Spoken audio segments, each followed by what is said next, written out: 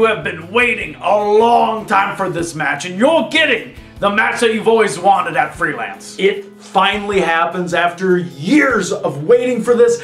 I get one of my dream matches in Chicago for Freelance. Two former champions, Darin Corbin, Kylie Rae. Oh, I'm already hyped. Not a lot of first-time matchups left for me there, so I was excited when this one got announced. I know there has to be some ulterior motive. There always is with you. Why do you want this match so bad? Alright, I can understand why you'd be suspicious, but you know, every promotion that I go to, I always challenge the best, and Kylie is a former two-time champion, and sometimes I think people forget just how good I am.